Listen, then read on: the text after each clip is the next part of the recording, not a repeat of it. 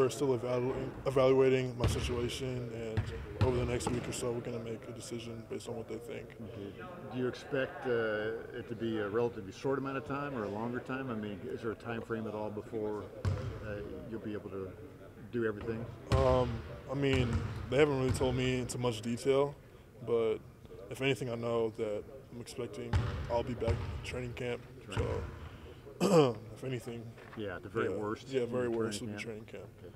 Ike described your game. TJ said he called you a specimen, a dunking machine specimen. Yeah, I guess that fits along the curve, but just a guy who's gonna give it all: energy, passion, a little emotion too.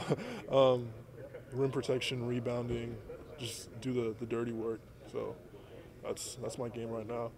Some people said that if you had gone back to school another year, you'd be a first-round draft pick next year, maybe lottery, that type of thing. Was it a difficult decision to enter the draft this year? It was a conclusive decision between my coaching staff, my family. So they all had my support, really. So I felt like I had the opportunity now, so I might as well just take it and get to the next level and start developing under the best coaches, the best program in the world. What's your take on TJ's game? Describe TJ maybe as a player and as a person. He's a real funny guy. We get along a lot. I've known him for a while now, so it's really cool to have a brother going through this process with you. But his game, he can score on all three levels, just very skilled, and I think that's going to carry over right away on this level. We saw the video of you two celebrating after the draft. How cool was that, not only to go through this process with the guy who's like your brother, but to go to the same team? Yeah, it's unbelievable. I guess God just blessed both of us, and it's real great having someone with me. That being said, you're on the sideline watching him play. How difficult is that?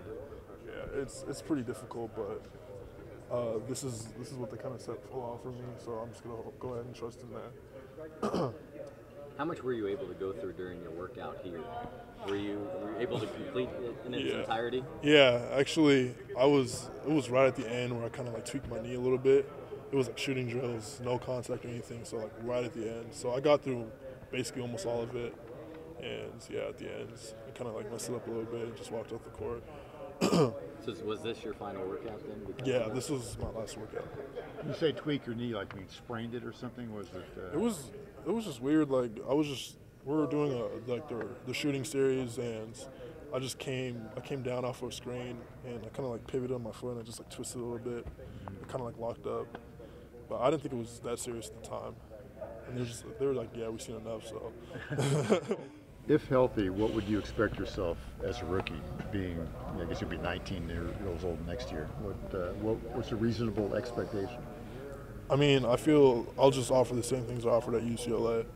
So just, like I said, a guy who does the dirty work, rim protection, rebounding, all that stuff, and just keep developing my skills so the later years come, I'm more of an evolved player.